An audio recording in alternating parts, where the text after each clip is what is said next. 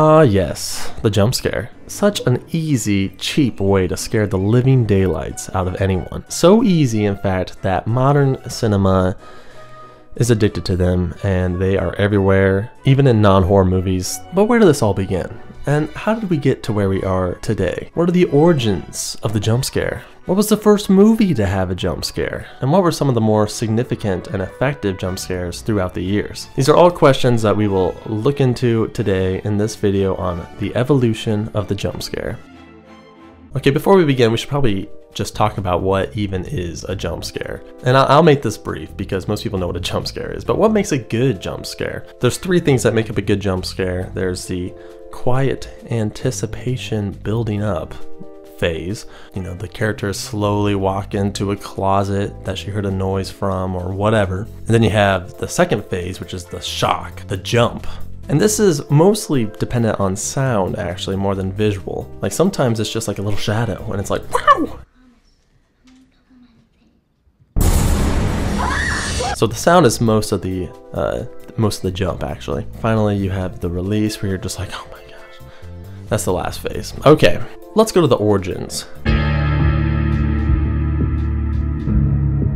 We're going to bring the timeline back to 1920 with the release of the Cabinet of Dr Caligari. Now this film is pretty much the grandfather of all modern horror. If you haven't seen it, I highly recommend you watch it.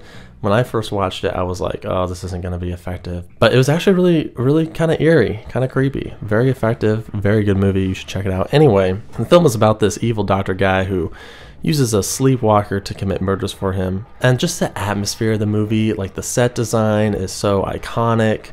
It's got this eerie atmosphere. It kind of feels like you're in like a weird nightmare when you're watching it. But jump scares, all right.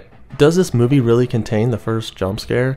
Well, not technically, but there are a few scenes that can be a bit startling. Towards the beginning of the movie, the gentleman asks the sleepwalker, who apparently is also a fortune teller, how long will he live? When he asks this question, you're like, oh, what's he gonna say? And that's where the anticipation builds, because he's asking, how long will I live? And then all of a sudden, the sleepwalker states, till the break of dawn. And it's like, whoa.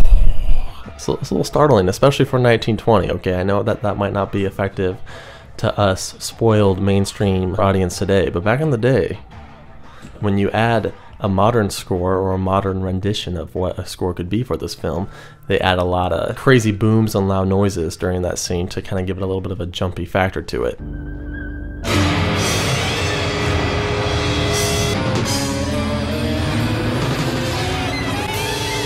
And the sleepwalker just has a pretty creepy look to him. I mean, he looks scary by himself, so that's enough of a jump scare as well. And there's a few other jump scares throughout the film. There's one where he kind of creeps into the window, and then you're not sure, the anticipation's building again, because he's kind of slowly moving towards her. And then with the help of a modern score, when he reaches to grab her, it's kind of a bit of a jump.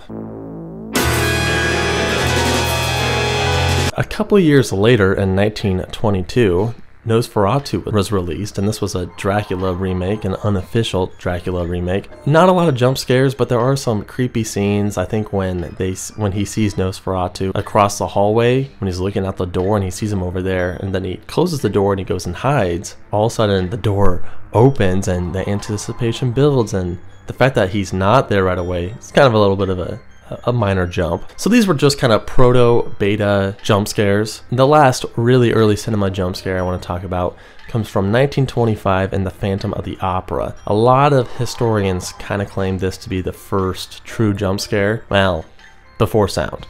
And essentially what it is, it's when the Phantom of the Opera removes his mask, you know, the anticipation's building, and then he removes the mask, and then all of a sudden you see this really scary face. Apparently that was quite a bit of a jump back in the day. In fact, some people at the premiere actually passed out when they saw that. I know it's easy for us in the modern age to be like, bruh, that's not scary at all.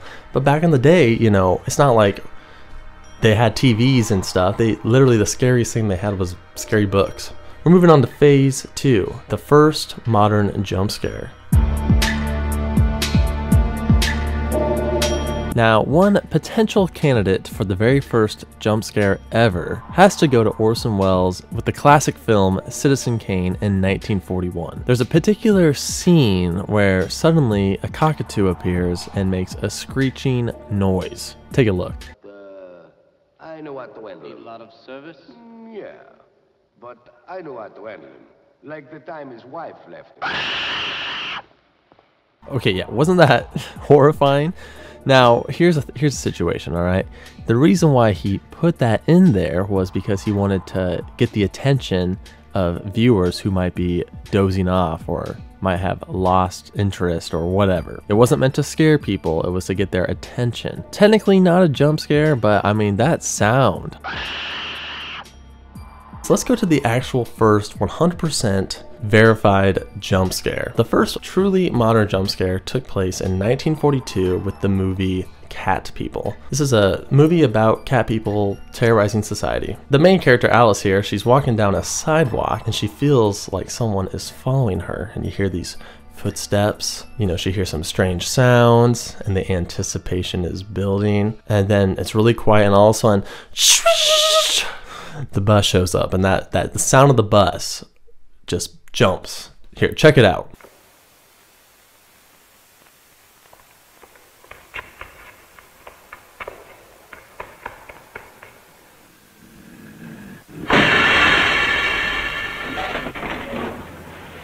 That was the first true jump scare. And it was also the first fake out jump scare, which means that the actual scare itself was not a real threat. A real jump scare would be like a cat person popped out of the bushes and attacked her. That'd be a real jump scare.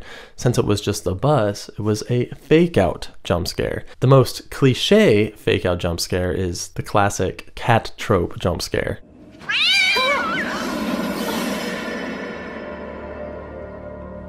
It's just a cat. Next on the list is 1951's The Thing from Another World. Sounds like a window. 1.8. Compass lights. 1.9. The needles hit the top. These jump scares aren't super effective. Essentially, there's this monster, and sometimes when the monster pops up, the sound just goes crazy. And then in 1953, a few years later, House of Wax had 4 jump scares in it, so we have a film with multiple jump scares. One notable jump scare I want to point out is from the 1958 film Hideous Sun Demon. This really has all the jump scare tactics all put together in one. Check it out.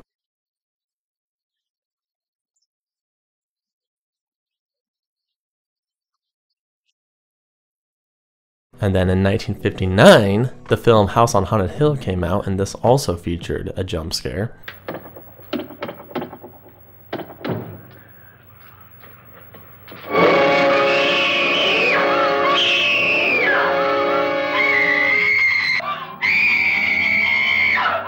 It might not be the earliest jump scare, but it's the earliest to really freak me out personally. I mean, that thing looks like, whoa. That's terrifying.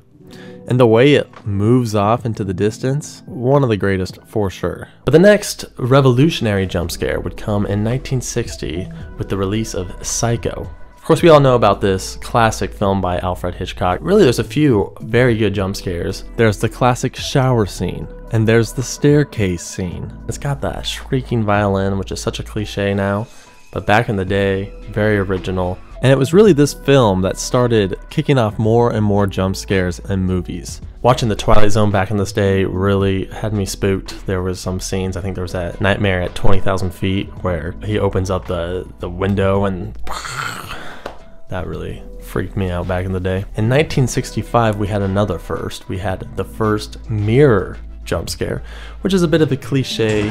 The classic medicine cabinet, open it up, and there's something in the reflection. It can all be traced back to 1965's Repulsion.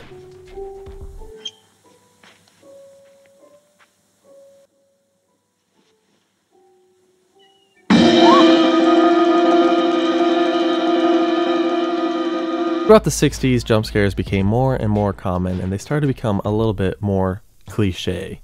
So filmmakers had to get a little more creative, and 1976's Carrie was one of the first more creative jump scares.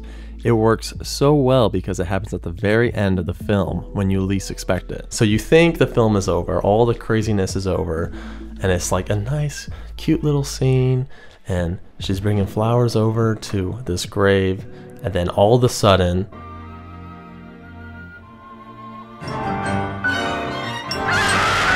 Back in the day, that really made me jump. A few years later, Friday the 13th does the exact same thing. She's just chilling on the boat. Everything's over. There's an ambulance, and you know, it's the end of the movie, and all the state workers are there to help out, and you think everything is good, and you're like, ah.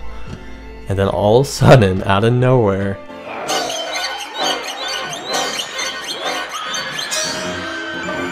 Freddy just jumps out of the lake and grabs her, and then she wakes up. So yet another very creative jumpy jump scare, one of the most iconic for sure. After Carrie and Friday the 13th, we enter the modern jump scare era. Around this point, the slasher genre becomes very, very popular. And of course, jump scares are littered throughout these slasher movies. Throughout the 80s, the jump scare cliche continues, and they start to get a bad rep at this point, but we still have a few iconic jump scares. One of the most notable and perhaps most famous jump scares of all time comes in 1990 with The Exorcist III.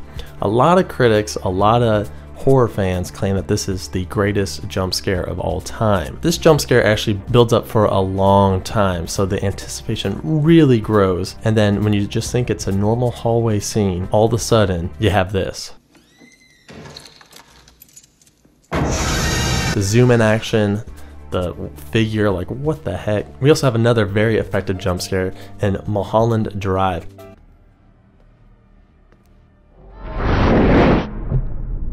There's a great video on this on YouTube, link is in the description, but the build up, the anticipation, and then the face, oh my word, pretty scary. One that really got me as a kid was the birthday party scene in Signs.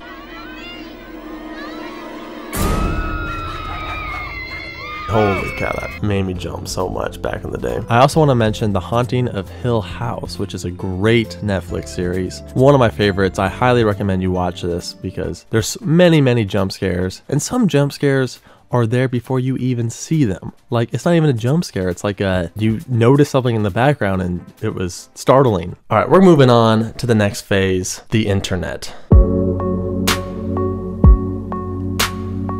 We gotta talk about screamers. Okay, so what is a screamer? A screamer is essentially a jump scare on a computer, usually through a game or a photo. This can be traced back to a piece of software called Nightmare that you could put on the Amiga in the 90s. Once you installed this software, a creepy skeleton would appear every 5 minutes to scare you. But perhaps the true origin of the screamer comes in 2001 with the "What's Wrong With This Photo" screamer. This essentially just shows a nice dining room table and be like, hey, look really closely, what's wrong with this photo? And you kind of look around the photo and be like, oh, something wrong with that photo. And then all of a sudden, boom. And this was such a great prank. This really started the prank revolution with screamers. I remember I watched this in my basement, and then we ran upstairs. So it was just continuously recycling down in the basement, and my sisters and I were way too scared to go down to turn it off.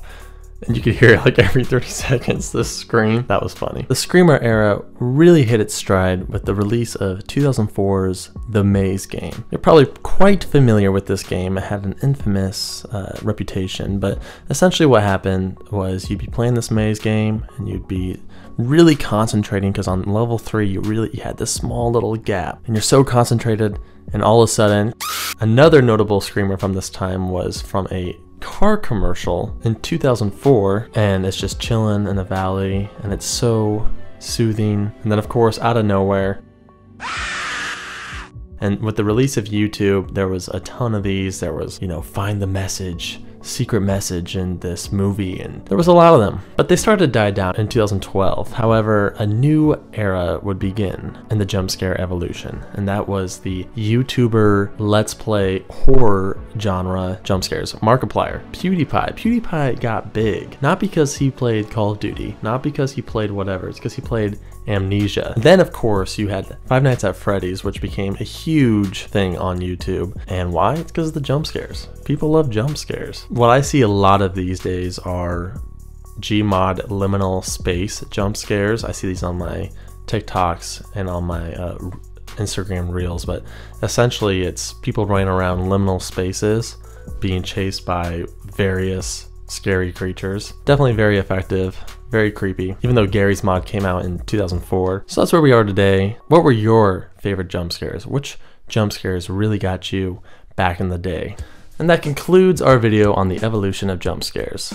Thank you so much for watching. Be sure to subscribe for more pop culture evolution videos. We currently have 0 subscribers, so be sure to subscribe. We'll see you in the next one.